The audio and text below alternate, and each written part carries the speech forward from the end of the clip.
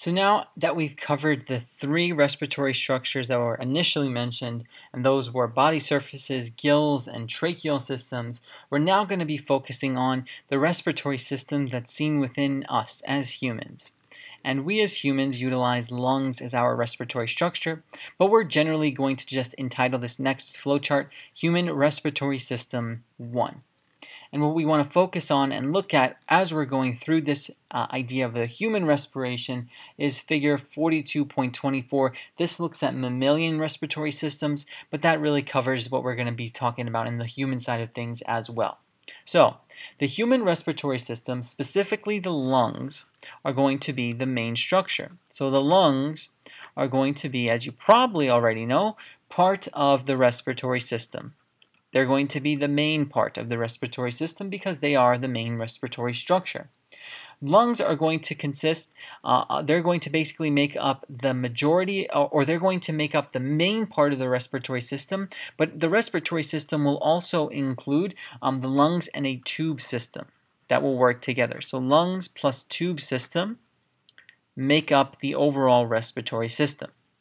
So lungs can't work on their own. They actually need the help of some tubes, and we'll get to the idea of what these tubes mean a little bit later. The lungs themselves, another thing to keep in mind, as compared to the other respiratory structures that we've seen, the lungs are not in direct contact. They are not in direct contact with other parts of the body. With other parts of the body. So let's say you have these feet, right? They're all the way at the bottom of your body. And the lungs, we know, are what's going to allow for oxygen to effectively enter the body and into the blood. What is going to happen to those feet that are nowhere near this area at which gas exchange is occurring, known as the lungs?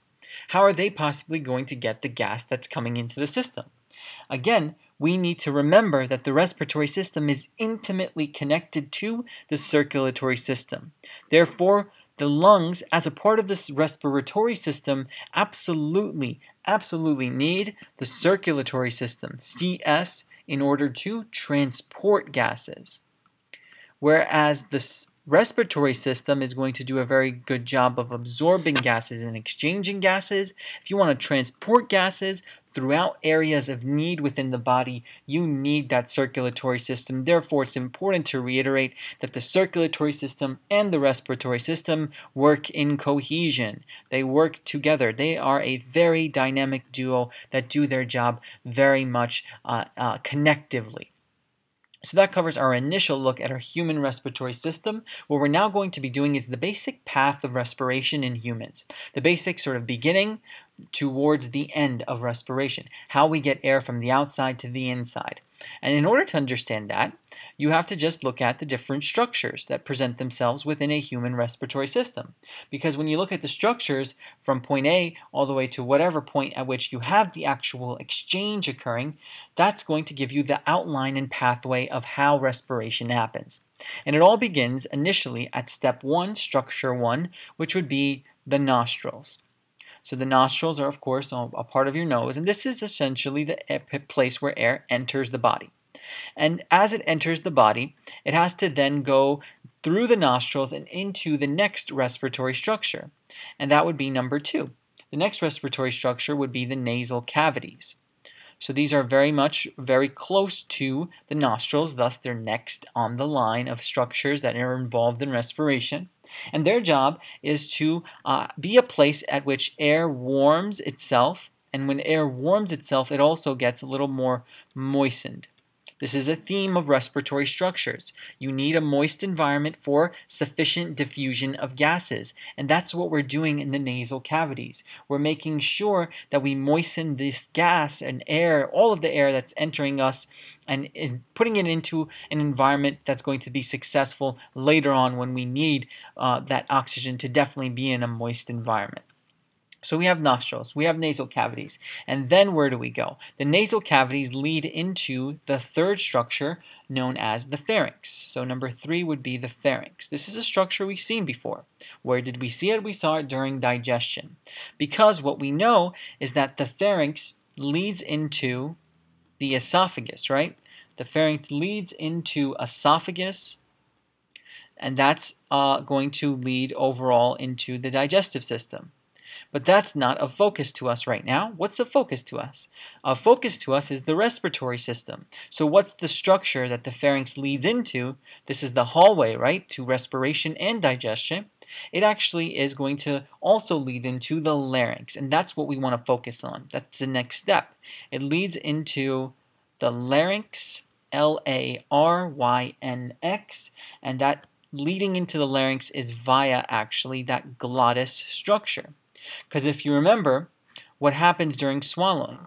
When you have swallowing, the epiglottis, that structure, that flap of tissue, that epiglottis during swallowing sufficiently covers the glottis to ensure that you don't choke.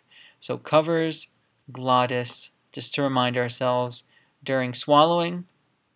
And why is that? Well, we want to make sure nothing goes down the wrong tube. During digestion, you want it to go down this tube, the esophagus. During respiration, you want air to go down this tube, or this area, I should say, the larynx.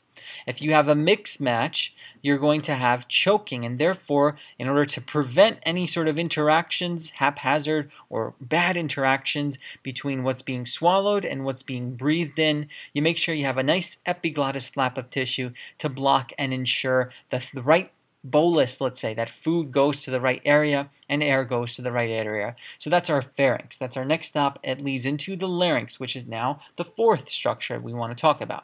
So number 4. We have also the larynx. So the larynx is going to be a chamber. So we'll say that the larynx is equal to a chamber surrounded and supported by a cartilage wall. So it's very much made of cartilage. Surrounded plus supported by a cartilage wall. So as this structure, the larynx, represents itself in this cartilage form, what we're going to also notice about the larynx is the fact that this is going to be the site of vocal cords, things that I'm using right now. So vocal cords are interesting because these are just going to be, structurally speaking, they're just elastic folds of tissue. They're nothing more than that. But where it gets interesting is when you look a little bit deeper in terms of how vocal cords function. As elastic folds of tissue, structurally speaking, what happens is you're going to have air. So when air passes over these elastic folds of tissues, passes over them, so we have air that's breathed in and it passes over these tissues, they actually vibrate. They have this sort of frequency that they exhibit. This gives us our characteristic voice. Everybody has a characteristic voice, right? And the amount of vibration when air passes over that larynx, that vocal cord, at vocal cords that have the elastic folds, you get this characteristic and very specific vibration event. And overall, all of this is actually connected to voluntary muscles. These voluntary muscles, like any other voluntary muscles in your body, need to be trained in order to use them effectively.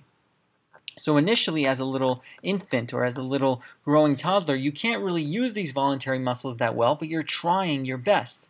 Eventually, you get to the point where you are able to speak very effectively. You're able to say very specific things. You're able to say a word like voluntary and utilize the correct vibrations, the correct voluntary muscle contractions that occur here to give what is known as the correct tension in your voice. And tension at these elastic folds of tissue, at these voluntary muscles, part of your vocal cord, is what gives a very specific pitch of sound. So we'll write that down. So when I scream or if I speak highly, the tension is different than if I speak very softly. And that's what gives the overall sort of sound of voice that comes out of somebody's mouth when they're speaking. So that's our short look at how speaking occurs functionally over here. It's all at the larynx area. Again, you need this air actually. Air is a big part of making sure that speaking happens correctly. In addition, another important thing to note is that the larynx is going to be the site of a major cough reflex. A reflex is something you can control. It's involuntary. So we have both a voluntary control of tension, of a voice, of speaking, and also an involuntary look at the cough reflex, in which let's say you mess up. Let's say you're talking and you're breathing and you're eating, right? Sometimes you get materials that go into the glottis, that go into the wrong tube. So any materials in glottis, and the technical term here is hacked up, are going to be hacked up. They're going to be coughed out immediately. And that's why you have that very immediate, uncontrollable, involuntary cough reflex if, let's say, you're drinking water and then you start laughing uncontrollably, right? And that's going to be because you're breathing in so much air as you're laughing that the air and water mix and go into the wrong place. You get that cough reflex immediately. So that covers number 4. Remember, this is a pathway of air that we're talking about. Nostrils air, nasal air, pharynx air, larynx air. Where's air now going? Air is now supposed to go to, after going through the larynx, the trachea. So that is step 5, structure 5 as well. The trachea is commonly referred to as the windpipe within the respiratory system. The trachea will be or represent a very characteristic air duct. Remember how he said it's the lungs and a tube system? This is where the tube system really starts, because it's a duct. It's sort of like a tube, and it's an air duct that goes from the larynx, which was our previous structure, so it makes sense that it goes from the larynx to all the way the thoracic cavity. This is the first time we're mentioning the thoracic cavity. The thoracic cavity is just a fancy way of saying the chest cavity, or the chest area. The chest area is where the magical and mighty lungs are located. We'll talk about those in the next video, but this is the reason why we have a trachea, in order to get to the lungs, which are found within the thoracic cavity. So it makes sense to have a pipe, an air duct that goes from the larynx area. This is very much still near the neck area, the throat area, all the way down into the chest cavity. That's the trachea. The trachea itself, structurally speaking, will also involve cartilage, because it will have C-shaped cartilage. That's really what it looks like when you look at it underneath the microscope. It has a C-shaped cartilage, very hard to say, embedded within it, and this allows for support. So it ensures the integrity and uprightedness of the trachea and the windpipe, making sure that it successfully acts as an air duct. And overall, the trachea will then continue this idea of being a part of the tube system, because it itself will divide into 2 separate bronchi. Bronchi is the plural of bronchus. So there's one bronchus on the left side, one bronchus on the right side, 2 bronchi that originally come from the trachea. They branch into 2 bronchi, and these 2 bronchi are going to directly now lead to the lungs. They lead to the lungs, and that's what we'll look at when we continue our discussion of the human respiratory system in the next video.